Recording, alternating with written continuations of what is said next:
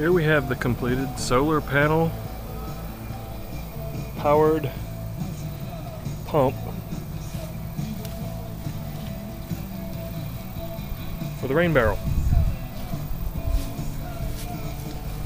I mounted this on a piece of plywood,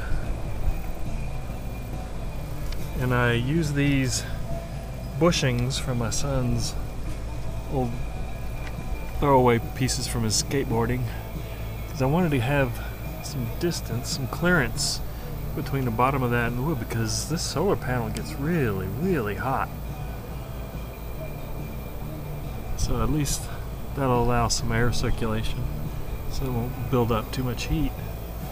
But this is a weatherproof solar panel. It can stay out here. Don't know if I want to leave it here if we get a big hailstorm, which is why I mounted it with hinges.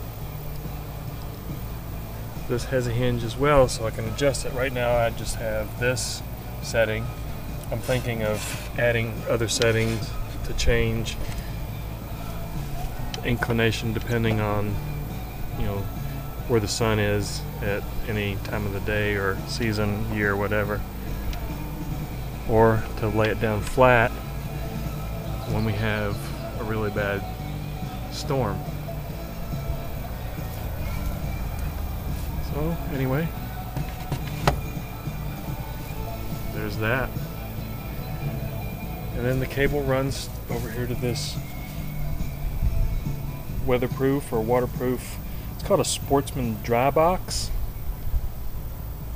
Picked it up at Academy for, I don't know, it was less than $10. I think it was like $6. So inside that, we have our battery. It's just a UPS battery I picked up at one of the electronics stores, 12-volt UPS battery.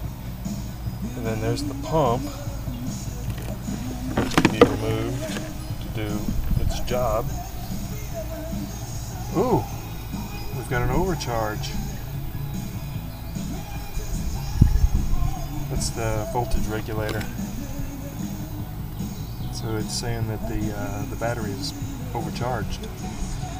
So when that happens, you can simply disconnect the battery. It will stop charging.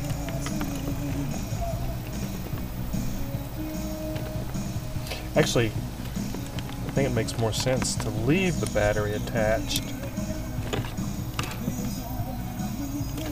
and then disconnect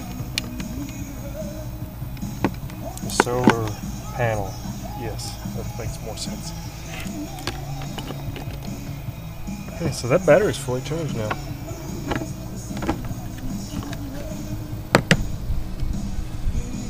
So there it is. It's all self-contained. It's highly portable. I'm going to set this over here out of the way and just drape this up here.